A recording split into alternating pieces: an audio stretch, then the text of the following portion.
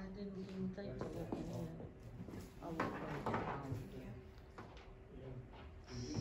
Cause it'll be up today. Are we started? Yeah. We started late. They should tell me these things. May we pray. Thank you, Father, for the privilege of once again gathering in your house on this your day. We pray that we will learn something here, that we will rightly divide the word of truth. We'll learn how to serve you better. We pray for your people around the world, wherever they are, that you will give them power. For it's in Christ's name we ask it. Amen.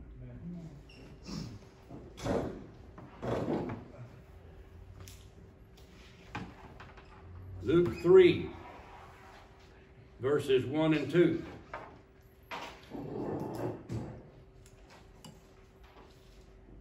Luke is a writer that wants you to understand some details of history. Remember that the Gospels are not a modern version of a history. They're the story of Jesus, the story of the Gospel. But Luke gives you the time. And here's the way Luke described it. In the 15th year of the reign of Tiberius Caesar, when Pontius Pilate was governor of Judea, Herod the tetrarch of Galilee, his brother Philip the tetrarch of Iturea and Trachonitis, and Lysanias the tetrarch of Abilene, during the high priesthood of Annas and Caiaphas, the word of God came to John, the son of Zechariah, in the wilderness. He went into all the country around the Jordan, preaching a baptism of repentance for the forgiveness of sins. And I've got a note here at the bottom of the picture, and that is that the Herod he's talking about is Herod Antipas. Some people call that Antipas. Anti means old or before, and his grandfather was named Antipater, they call him. Really it's Antipater, which means the old father. And that was Herod's father. And then this is Herod's son, one of them, one of many. And then this Annas was the high priest emeritus. Well, what is that? Well, the high priesthood had, in some people's eyes, become corrupted. And so you had Annas that was a high priest a while, and he was removed. And so he got his son put in there. And then he was removed, and another son was put in there. And I don't remember whether there were 2 or 3 sons, but when he ran out of sons, he had Caiaphas put in there, his son-in-law, who was married to his daughter. And so Annas is the high priest that Jesus was tried before, and so was Caiaphas.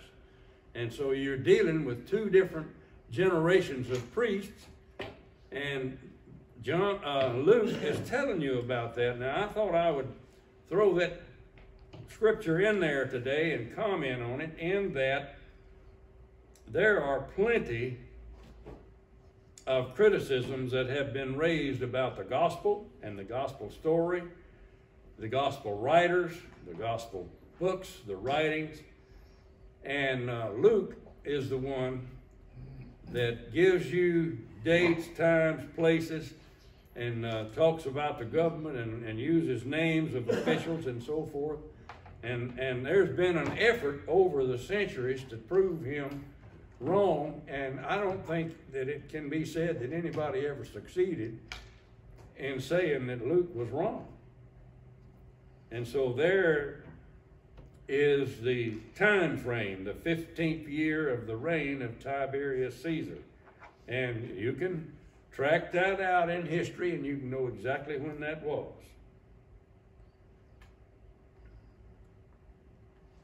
Luke chapter 3, 15 to 20. And this is about the ministry of John the Baptist. The people were waiting expectantly and were all wondering in their hearts if John might possibly be the Messiah. What was this about a Messiah? Where did that come from? Well, it came both from the Old Testament and from other writings that are not in the Old Testament. And some of those writings that are not in the Old Testament spelled it out, what their expectation was, in a whole lot clearer words than what is in the Old Testament. In other words, they had an expectation that meant that they had it all figured out what the Messiah was going to be like. It's kind of like was that the story of Cinderella, where they had this shoe and they were looking for somebody that would fit it? Well, they had an expectation of Cinderella, and they were looking for somebody that would fit the shoe. And John, in verse 16, John answered them all. I, what? Dip you with water, or I plunge you with water, or I baptize you with water? But one who is more powerful than I will come, the straps of whose sandals I'm not worthy to untie. He will baptize you with the Holy Spirit and fire. Wow, that's different. What does that word actually mean? He'll baptize you with fire. He'll baptize you with I have given that some thought, and I'm not sure that I can rightly answer it. Well, it doesn't matter. But you had a Sunday school lesson this morning, if you were using the same literature that I was, about those people on the Emmaus Road. You had two disciples on the Emmaus Road, and I have taught a class here with you, calling attention that Jesus, in the way that this thing worked out and according to God's plan, Jesus had to train these disciples to take his place in the world and to do the job of bringing in the kingdom of God according to the way that Jesus taught. And the concern from the beginning was that they would misunderstand, and this expectation of the Messiah that they had was a misunderstanding of how God was going to do it through Jesus. They misunderstood, and they refused to the last minute to understand. And that's why when they went to the tomb, they were so amazed. He had told them how it was going to happen, and they didn't. John is the one that tells them. He said, until we saw the empty tomb, we didn't believe. He's talking about him and Peter. Hunter, that the man who comes later, who baptizes with the Holy Spirit and fire, that happened on the day of Pentecost. They were baptized with the Spirit, and they had tongues of cloven fire on their heads. So that, what John is talking about is, it's still an action of Christ, but it's after he's gone to heaven, then he sends the Holy Spirit and the fire to confirm these people and give them power. Yes, that is a fact of the Scripture. Now, one fellow said, one theologian said, that word fire meant judgment. Judgment. Yes. He's going to baptize you with the Holy Spirit and with judgment. Does that fit in? It's not something that I've got worked out where I can sit here and give you the answer, but the answer that I was going to give you is this. In today's lesson, you have two disciples that were quitting the fight. They were going home to Emmaus, and Jesus walked with them. And the line that they told after Jesus left them was, didn't our hearts burn within us? Now, it's true that there were tongues of fire on them at Pentecost, but it's also true, and this is how it affects us, and that is that when we get into this, that your heart will catch on fire. Is that right? Yeah. That's how I think it applies to us. I've not seen anybody that was saved and tongues of fire came down on them. That's not what happens now, sir. The fire also means to purify, don't it? Well, of course it does. Okay. Yeah. But the thing about it is, you know, somebody who gets saved, they get the Holy Spirit at that moment. Well, for a day or two, they're on fire. They're telling the gospel everywhere they go. That's until right. Satan squashes them down. Till the realities of this world come through. It's hard to latch on to the realities of heaven since we haven't been there, we haven't seen it, and it's more of a hope than something that we've got in our hand. John answered them all, I baptize you with water, but one who is more powerful than I will come, the straps of whose sandals I'm not worthy to untie. He will baptize you with the Holy Spirit and fire. And I call your attention to the word powerful there. And I believe that the essence of the Holy Spirit is power. And I'll have a class on that coming up, but I can't cover everything in one night. But this word power, Jesus talked about the power of God when he was talking to Nicodemus. He used a word for power when he said you've got to be born again and so forth. I'll get into that. But we are saved by God's power.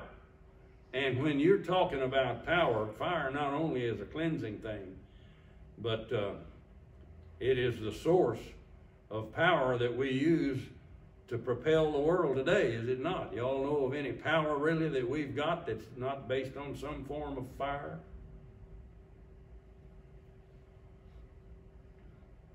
His winnowing fork is in his hand to clear his thrashing floor and to gather the wheat into his barn.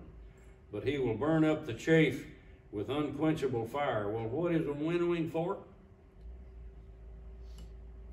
I've decided tonight that if I get down to it, I'm going to show you some pictures. And I've got pictures of all of this, including the winnowing of wheat. But basically what they did is that they cut down the wheat with a sickle and gathered it into sheaves and put it on the thrashing floor and had an animal pull a drag around on it till it kind of broke the grains away from the husk, and then the wind blows like West Texas, and the winnowing fork, they pitch it up in the air and let the wind blow the chaff that away downwind. And so the grain falls back in a pile and the chaff blows over there. And so it says that his winnowing fork is in his hand. This is an illustration of what Jesus was going to do that they could understand. And one thing that I noticed about the way this is written is that Jesus and John and the others used illustrations to illustrate what they were talking about, and they used illustrations that were common to common people.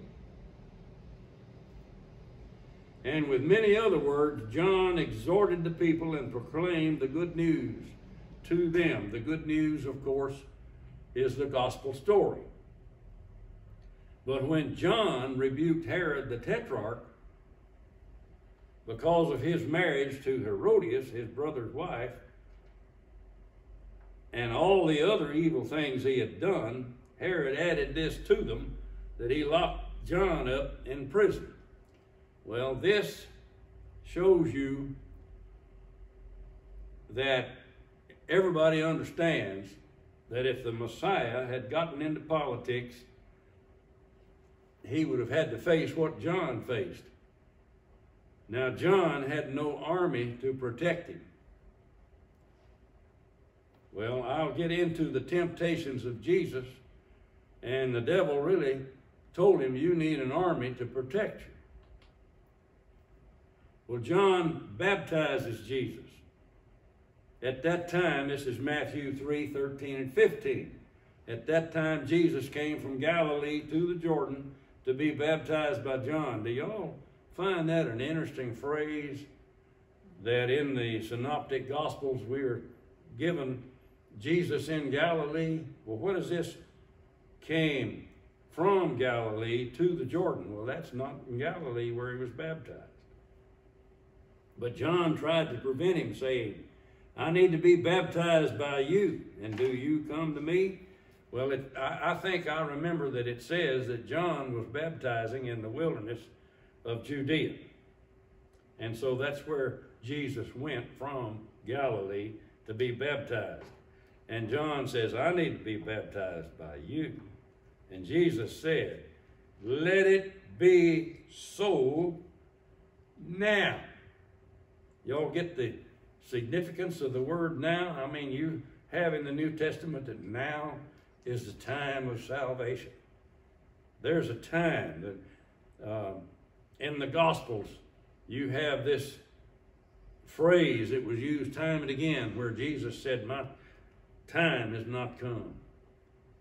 And then you have an incident where the Greeks showed up and said, we would see Jesus. And if you'll read it, you'll see that after that, the time had come. Let it be so now, Jesus replied.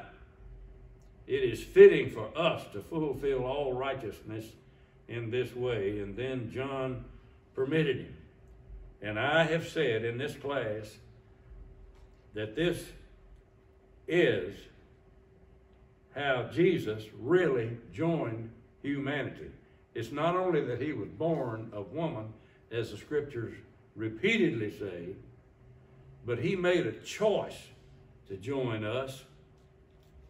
And we are baptized, symbolic of joining him in his death. And when he was baptized, he symbolically joined us in our death. And he did die. The gospel story is that the one who was the Son of God died. And that is one of those scandals of the gospel that they held against those who would spread the gospel. They said, this is a bunch of foolishness. It doesn't make sense. You can't kill a God. And you guys say that this one was killed. And not only that, he didn't die in battle.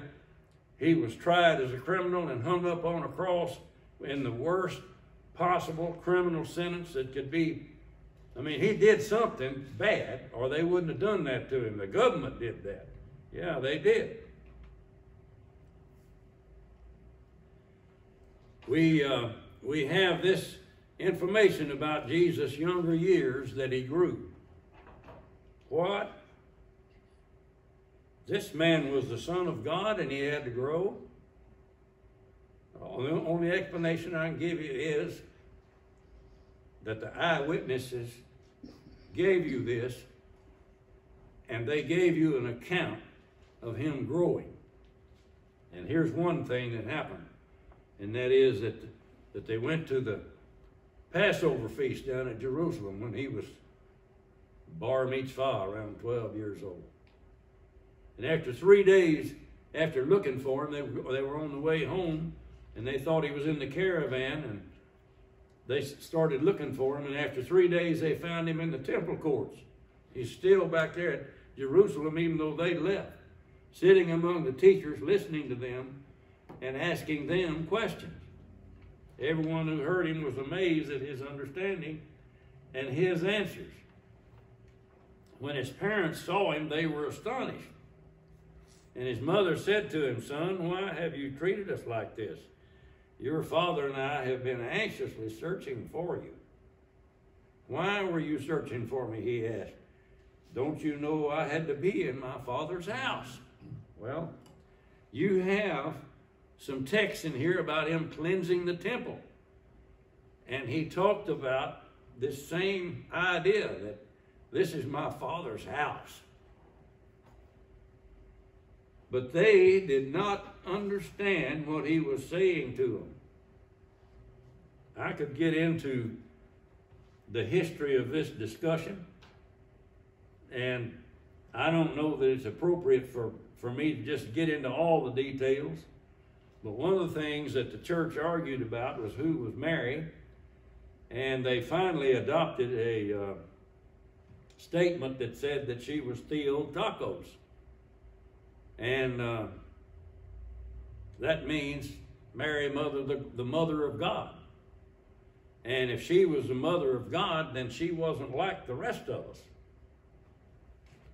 Well, according to this right here, she may have been awfully much like the rest of us. It said that his parents were astonished, and his mother got on to him. Son, why have you treated us like this? And in verse 50 it says they didn't understand what he was saying to them. Well, it's true that she was the mother of God, but that doesn't mean that she was superhuman, in my opinion. Then he went down to Nazareth with them and was obedient to them. Well, the people in Nazareth, when they heard him later, they said, this is the son of the carpenter over here. We know him. And they knew that he was obedient to his parents. And y'all are saying, this is the Son of God? Well, I don't have the answer to all the mysteries about this. I have spent a lifetime learning the questions. The answers is harder.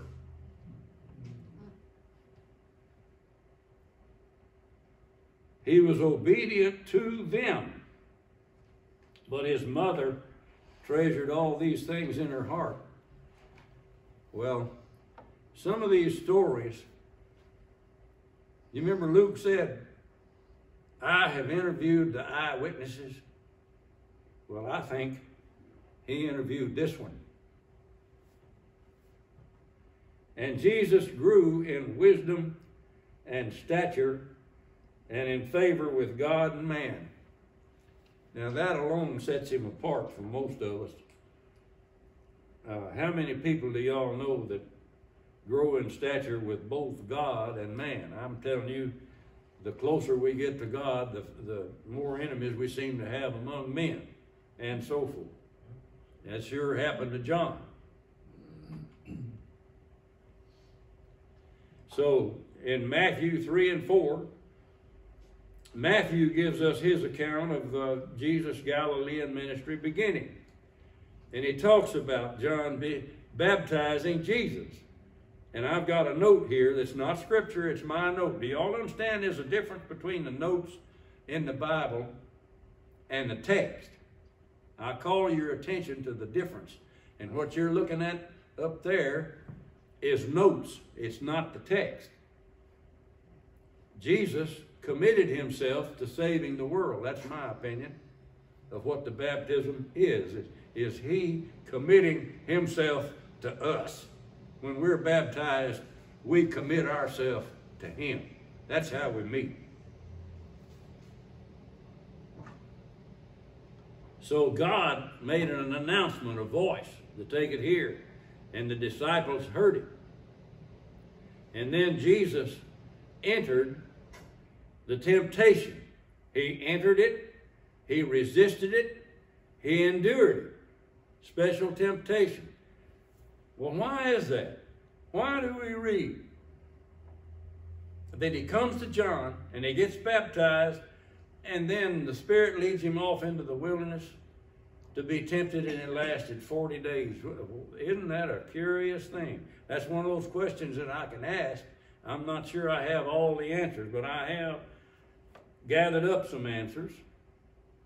And so these are my notes. Note, God's power is given to those that God trusts. It's given in trust. And here's a statement that whenever I say it, there's people that say, oh no, that can't happen. But I say that when we receive God's power, we have the free will to either use it or misuse it. Y'all ever seen a church busted up because of misuse of God's power? y'all ever seen a reputation of a Christian ruined because there was a misuse of God's power? Jesus, you see number 4 there? Jesus never misused God's power. Jesus never violated God's trust. The temptation, and by the way, Matthew and Luke are the only ones that give you the temptation in the 3 forms that we have it. And the order in Matthew, and that's the one I'm going to follow here, the order in Matthew is slightly different from Luke, and that Luke put the vision of all the kingdoms of the world as the second, and Matthew put it as the third temptation. That's just a question. That's not an answer. But the first temptation in Matthew, and this is my interpretation of what it was, is to misuse God's power over creation for his own hunger. Jesus would use his power to help people and to feed them. And he would eat with people. He would fellowship with people. But he would not use the creation power for himself. He used it for others. You ask, why all of these miraculous things? Wasn't he showing off God's power?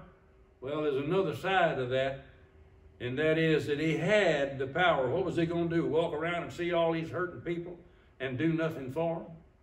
He had the power, and he loved them, and he helped them with miraculous power. So what that lead to? Well, we'll talk about that. But Jesus would not misuse the power over creation for his own hungering. The second temptation in Matthew is to misuse God's power over angel armies for his own salvation. Well, I think I've already read you that John was cast into prison for offending Antipas, King Antipas, and he had no army to protect him, and so he lost his head. And so here Jesus is being tempted to use God's army to straighten out the world and to bring in the kingdom. Now, there's a lot of ways of saying this. Here's one. In the decision of how to bring God's kingdom, and this temptation here is Jesus dealing with the temptation to bring it other ways than the way it was brought. I mean, is that what the temptation is? A chance to do it another way? All right. This is the question here about this angel armies. Are we going to bring the kingdom of God from the top down or from the bottom up in the world? Now, what did I just ask you? Well, bringing it from the top down means that we use an army to take over the government, and we tell everybody, and Mohammed did this, and the conquistadors down in South America did this. They went to those people and said, you can submit to this religion or we'll kill you. And that's bringing it from the top down. Jesus wasn't going to kill anybody.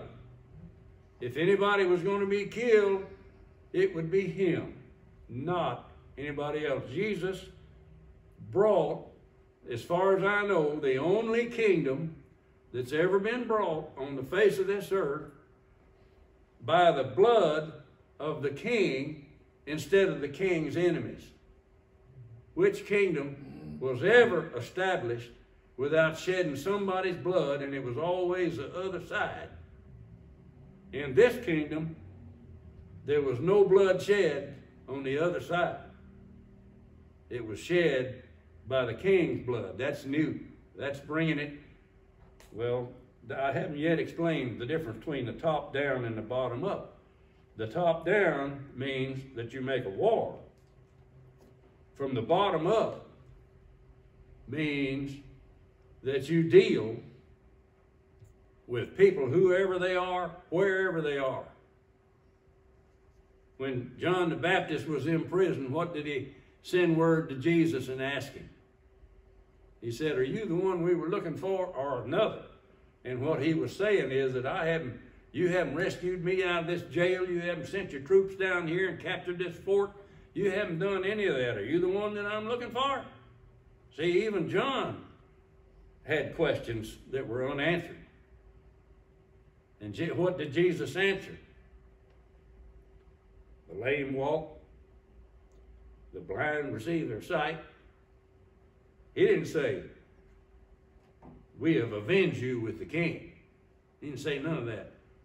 He said, "I'm helping people that are common, unimportant people that are not rulers of the world. I'm building it from the bottom up." I mean, that's why we can expect to get saved. How many of y'all are the governor of a state or the president of a country or a king or somewhere? No. All of us are just folks. And we can get saved because of Jesus' choice to turn the world upside down and build a kingdom. Instead of from the force down, he used power from the bottom up. Y'all hearing that? The last temptation that's in Matthew was the temptation to misuse God's power over the earth to just make himself the ruler. Well, the real temptation in all of that was to betray God's love for the world. What did Jesus tell Nicodemus? God loved the world. And I think the Greek word is edoken. What is that? It means gave. God gave.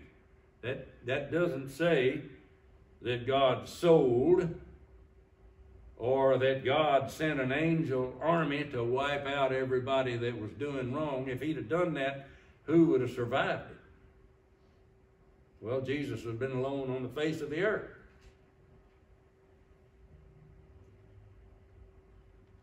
The temptation was to betray God's love for the world and join Satan's kind of rule. And Satan's kind of rule is to take the world from the top down by force. It's light versus darkness, truth versus betrayal.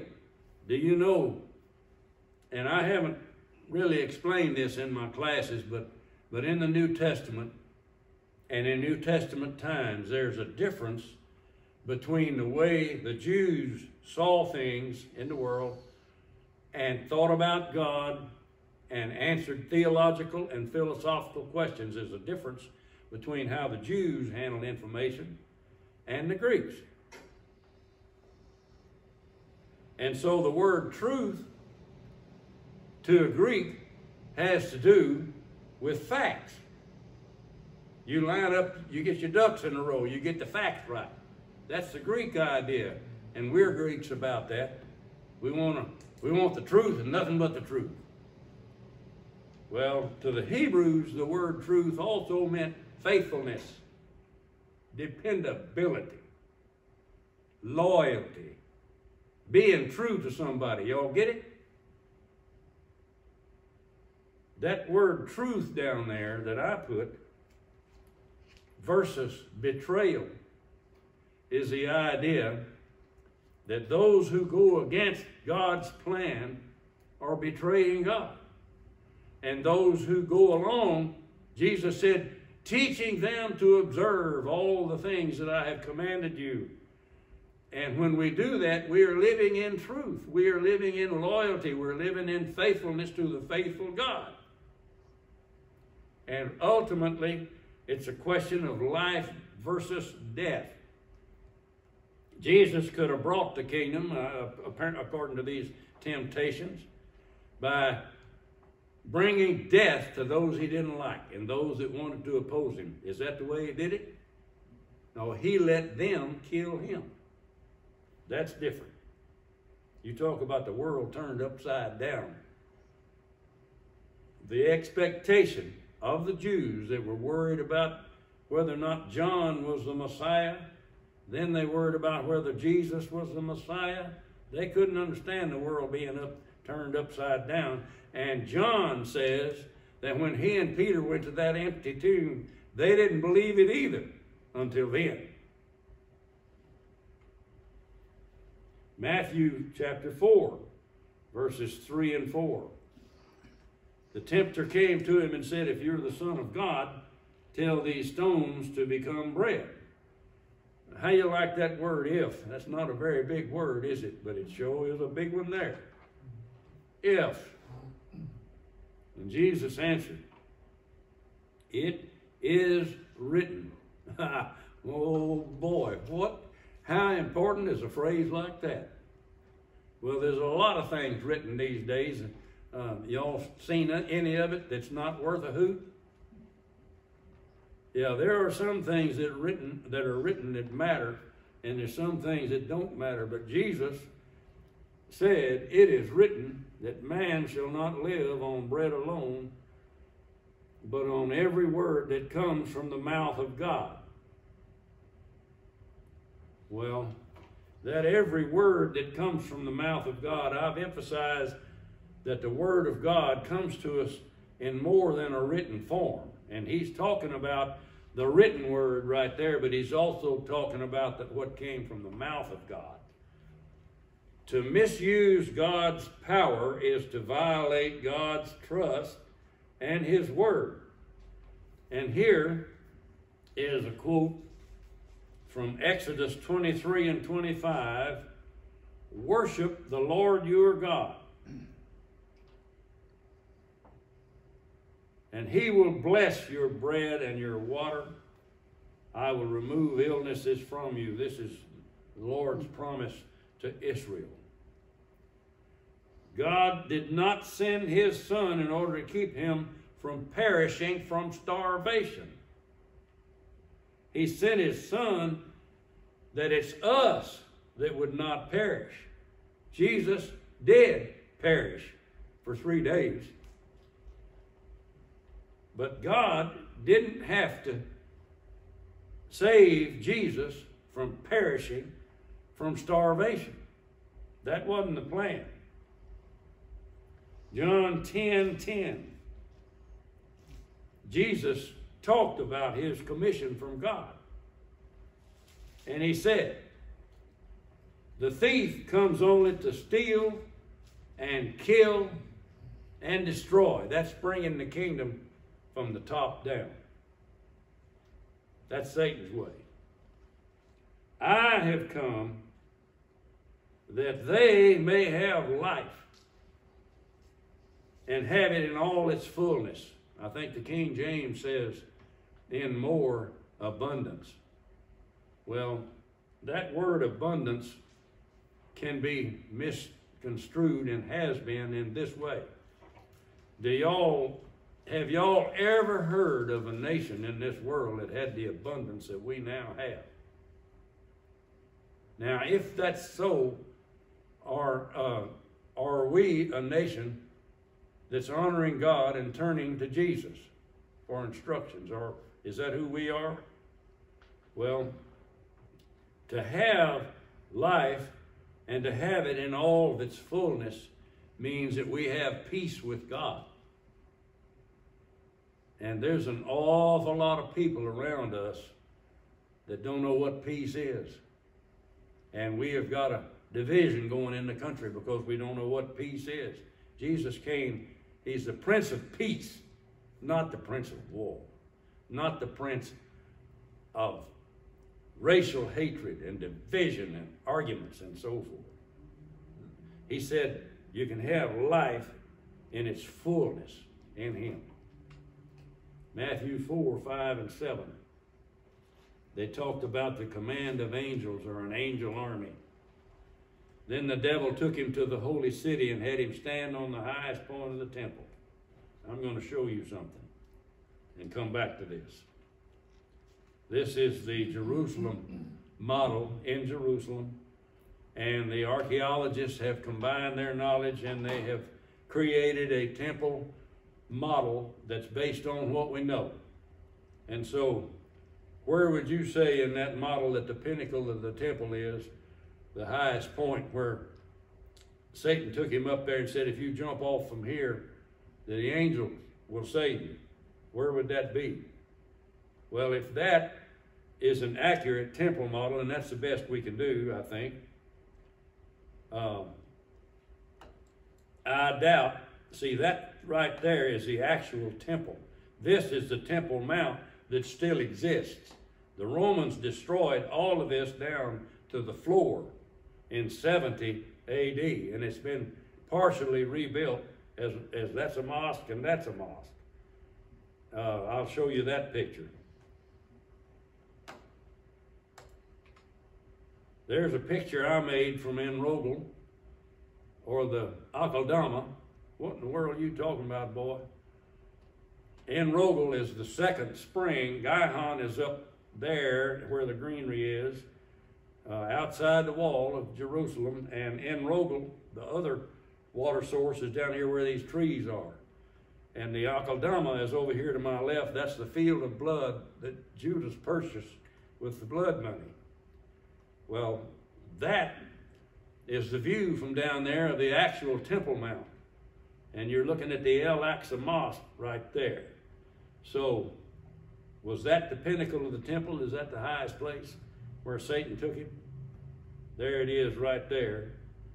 I don't know where it was. It's either there or there or there, in my opinion. And probably that corner right there. Now, back to the scripture. He took him to the holy city and had him stand on the highest point of the temple. If you are the Son of God, throw yourself down, for it is written. There it is, it's been written. And he's quoting it. He will command his angels concerning you, and they will lift you up in their hands, so that you will not strike your foot against a stone. Well, the devil is going to save Jesus from being injured. He's going to save him from being whipped and spit on and so forth.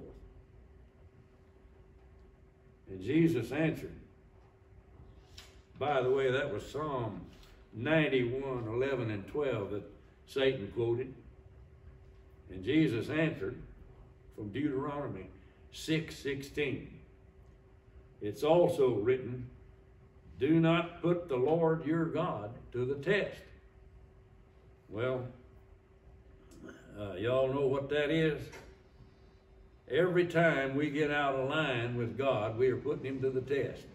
We're actually asking for some angel to come give us a swat that we'll never forget. Every time we get out of line with God, we're asking to be punished. That's testing God. Now, I'll say this, these are my notes, and I don't know why they appeared in red down there, because I think it's because I had red up there on the words of Jesus. But you cannot hold God or his work as a hostage. Anybody that thinks that God's work is theirs is holding it away from God as a hostage. You cannot rub the glory of God all over yourself. You have to be humble before God. And Satan is telling Jesus that you can own God's work. Well, I've also got a note there that we were given prayer as a privilege. Prayer is a privilege given by God. It is not your weapon. We have to ask God in prayer. We cannot tell God or manipulate God. Be careful what you say when you pray in public or in private. And that is, get away from telling God a bunch of stuff. The scripture says he knows what you need. I don't know exactly how to tell you to pray. Jesus gave an example in there. But I'm just telling you that prayer is not to be a manipulation of God. And that's exactly what Satan tried to get Jesus to do. And there's the temple. Matthew 4, 8 through 11. About serving God.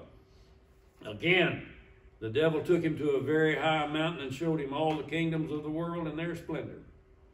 All this I will give you if you will bow down and worship me. How about that? Is it written that Satan can do that? I'm not sure that that's been written. No. And so Jesus quoted Deuteronomy 6:13. That's been written. Away from me, Satan, for it is written, worship the Lord your God and serve him only. And then the devil left him and angels came and attended him. Now, I've made the statement to you that as a teacher that's got a few years of experience, and I've had some pretty good training by some folks that knew what they were talking about in the Lord. And I had a professor that got it across to me that all idolatry is self-indulgence. Now, when we turn the church into a place of self-indulgence, we've kind of turned the church into an idol. I'm not saying that we ought to come down here and hold a funeral every Sunday or make it so serious that the young people are all turned away. Everybody knows that everybody wants to have a good time. But man has a tendency to want to create God in his own image. That's what the sin was in the Garden of Eden. They thought that they could make themselves a God. Well, why do people make gods? Well, when man becomes the creator God instead of God, then man makes the rules, doesn't he? Jesus said, teach them what I have commanded. He didn't say, teach them what some of y'all have commanded. Why did they crucify Jesus? Well, he broke some of their laws. Oh, he was a sinner. I mean, he did things. I mean, your disciples are picking grain on Shabbat. Well, you can't do that. Our law says you can't do that. And Jesus said, oh, yes, we can. And it's in your book, an example. Don't you see it? Well, we have a way of making more rules than God told us we ought to make. And when we do that, we're worshiping ourselves. Now, I have tried to emphasize in the way I teach that the church people are the people of God, and we're either partners with God or we're on our own. How many churches have you seen that got off on their own and they're gone or going? How many children have we raised in our churches and we didn't teach them how to be partners with God and they're gone?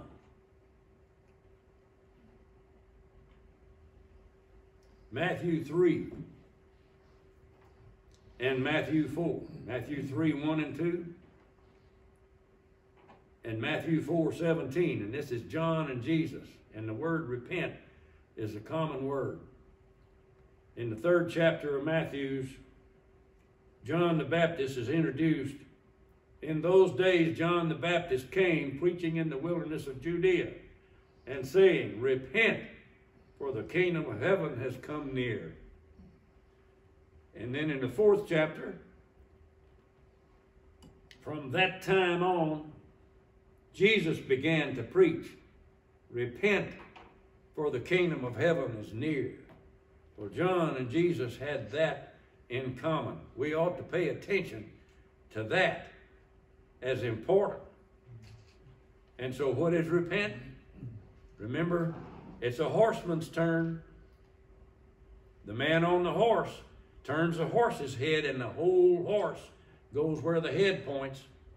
And when we repent of our sins, we turn from sin to God and a life of service as God's partner in Jesus. Matthew 4. I've been over this before, but I'm emphasizing here the partners.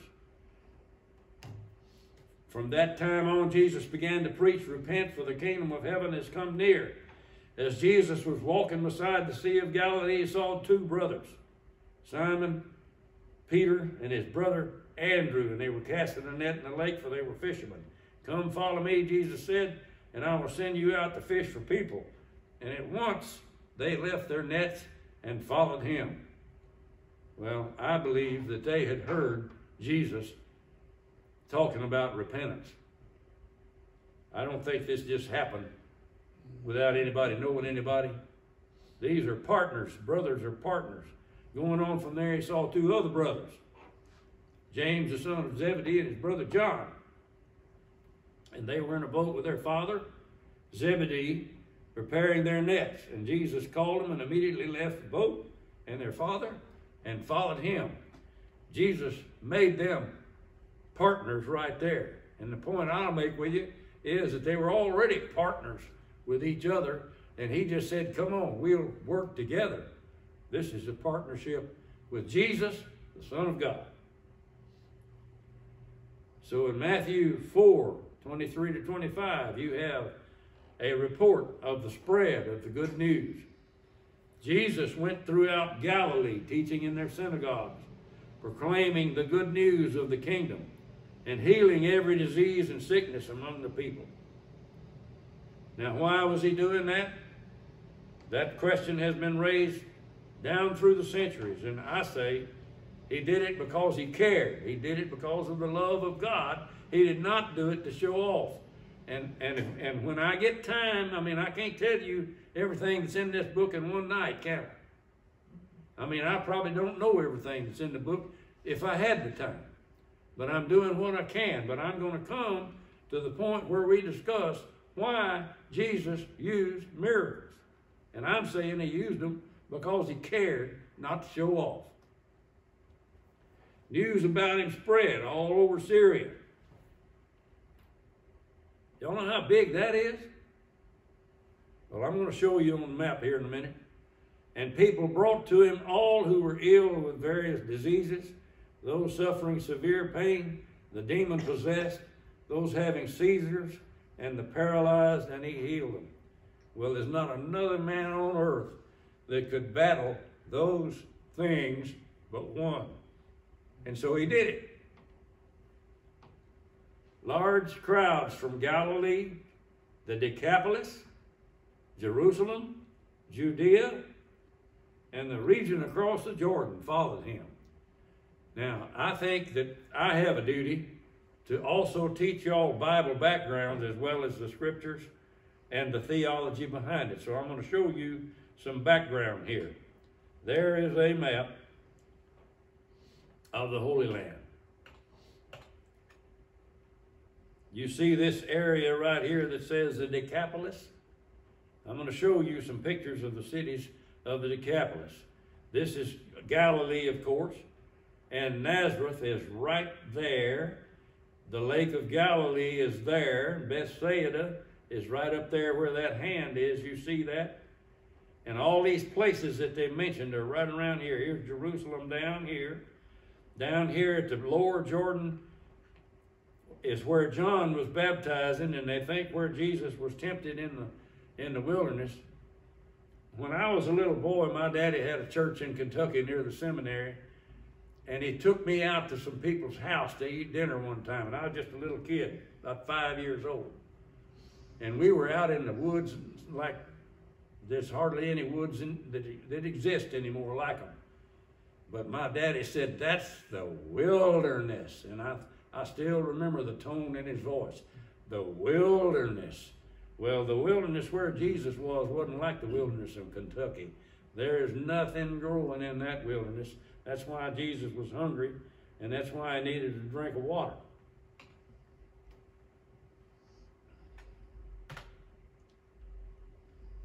Here are the 10 cities of the Decapolis. What was the Decapolis?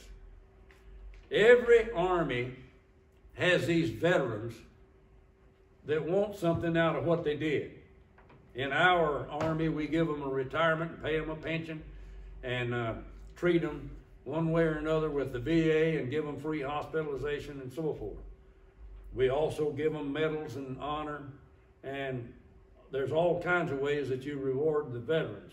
Well, in those days, they gave them land or territory or cities.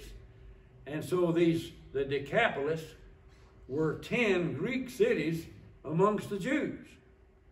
And this first one here, Scythopolis, is the only one of these that's in Israel proper. And in the Bible, it's called Bethshan. It's in Israel. And probably the way that they got to be Greek cities is that Alexander, who took this country, by the way, with his army, his vets were settled in these cities. And when Pompey took over the Holy Land in 63 BC, well, here were these well-governed Greek cultured cities amongst the Jews, and Pompey said, well, we'll give you guys some privileges. And so they gave them legal standing in the empire, and that's the Decapolis. Well, you see the green there, that's the Decapolis. All right, now, you see this, where my cursor is? That is Bethshan, or Scythopolis. Decapolis, by the way, deca is the word that means 10. And polis is the word for city. I mean, we got cities in the United States named like that. Y'all ever heard of Indianapolis? Mm-hmm. Well, that's the city of the Indian country. And this is Scythopolis, or Bethshan. And then I'm going to show you pictures from one more. And that's Gerasa. You see it over here in the desert of Jordan. There's another city down here you've heard of, Philadelphia. Well, that's Amman, Jordan, today. This is the other side of the Jordan, right there on your right, and on your left is Israel. This is what you would see on those roads. And I meant to point out the roads. Let me go back to it. Y'all see those lines? Those black lines on that map? That's interstate highways. That's the trade routes where the caravans and the travelers and the armies travel. Do you see Nazareth on this map? Right there. You see it? One of those trade routes, and in the top of the map you can't see it, but Damascus is up there, and they come off of that desert from the Euphrates River into Damascus, and these roads come from Damascus, and one of them leads right down through Nazareth where Jesus grew up and increased in stature with God and man, and he could see this.